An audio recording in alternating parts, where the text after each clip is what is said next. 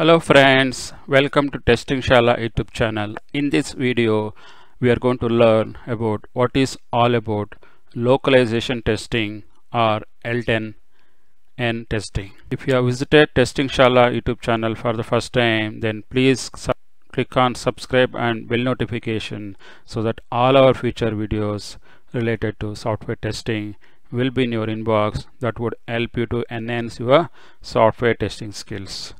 So let's understand what is all about localization testing. If your application or a product is been implemented non-English, let's say your product supports Chinese, Japanese or any international languages, then the localization testing is very important, which you should perform to validate whether the application is getting appropriately localized to their local environment. So let's understand one by one. So what are the things we do in localization testing and what are the way we will be testing it.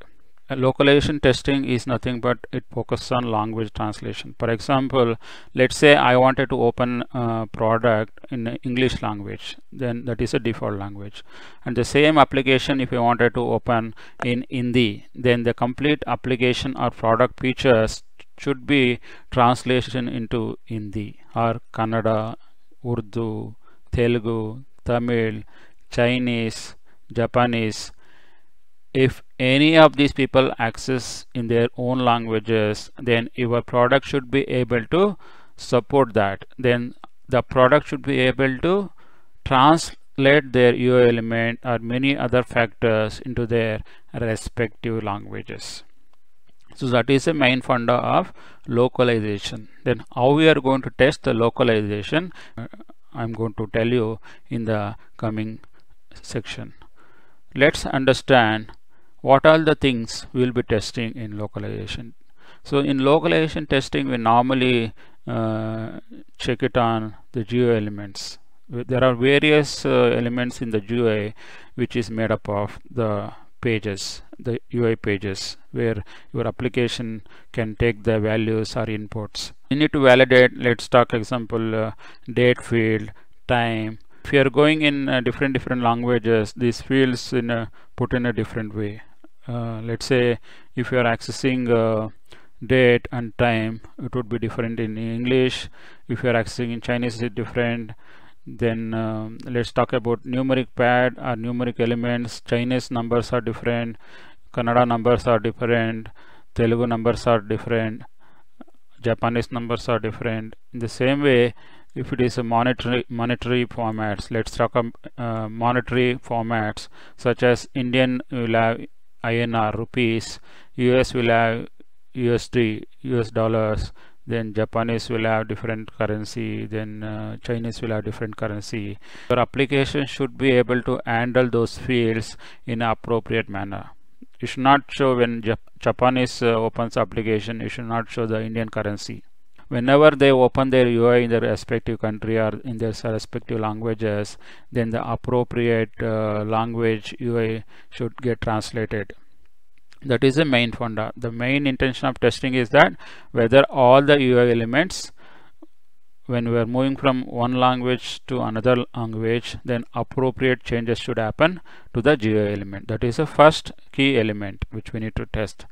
The second thing which we need to test is if your product and application will have online help, then when I am changing to Japanese or Chinese or Hindi, then the even online help also should change appropriately, and you should also be able to display in the appropriate languages.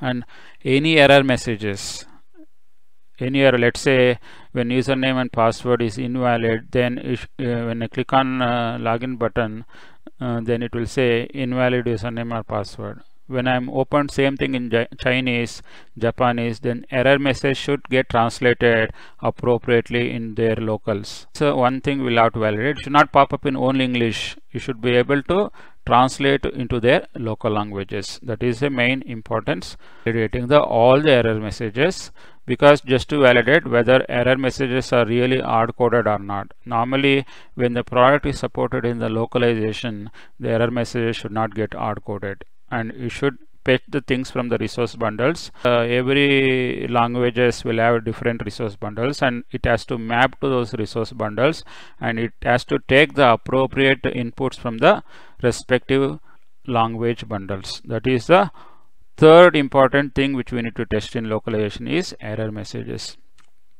Then the fourth important thing which we are going to validate is all the documents such as user manual, installation guide, release notes, etc. Any document which you are going to provide to the client or customers. Then whenever the application they open in Chinese or Japanese, then appropriate documents should get translated into their own languages, or they should be able to get the appropriate language documents. That is the third thing we will be validating as part of the localization testing. Then the last, not the least, is validating the GUI functionality and nothing strange happens.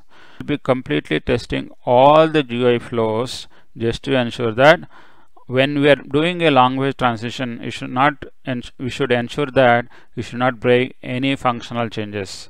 Everything should work as expected, irrespective of whatever the language we are going to change. Then the last validation you are going to make is error messages for correctness and consistency. As we discussed earlier, in any language, if you are translating those error messages, you should have a right meaning, you should have consistency in displaying the error messages irrespective of the language which I am opening the application. So these are the 6 important things we will be doing as part of the localization testing. I hope you clearly get hold of the what is all about localization testing or L10N testing.